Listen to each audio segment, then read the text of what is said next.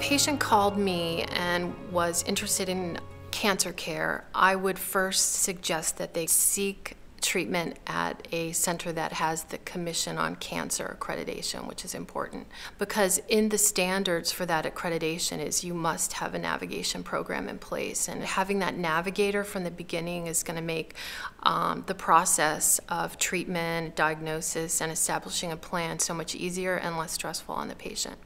Cancer patients, when they're first diagnosed, can feel very overwhelmed. They're not sure where to start. And if they contact a nurse navigator, then that person's always available for them.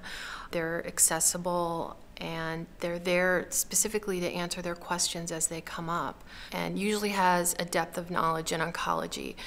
A navigator can help with scheduling appointments, giving them information, sort of getting them ready for that first appointment with whether it's a medical oncologist or a surgeon, can explain things in a way that maybe the physician hasn't been able to, guide them as they develop a treatment plan with their doctors, but also probably the biggest part is navigating the healthcare system.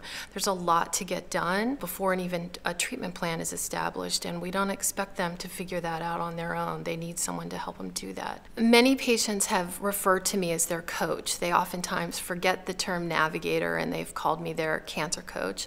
And I think that's because, like a coach on a team can anticipate the plan and maybe anticipate what the team might need. So I oftentimes consider the patient and their significant other a team, and I can help anticipate what they might not know. I would know, for example, particular tests that could be done on the same day. So if a patient came here one day, we could do as much as possible in one day. Or if it was a longer test, I know that they could maybe only really tolerate one test.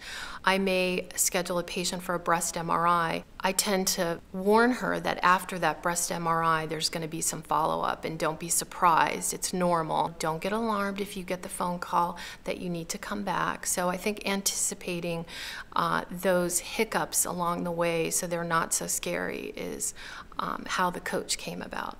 So one of the most important things I do with patients when I have an initial conversation so they're not in a panic state is to remind them that it's important for them to slow down. I often use the term they need to get off the fast train, and they need to take time to educate themselves, ask us questions, and feel confident in that final decision they made, and that it's out of facts and knowledge and not fear.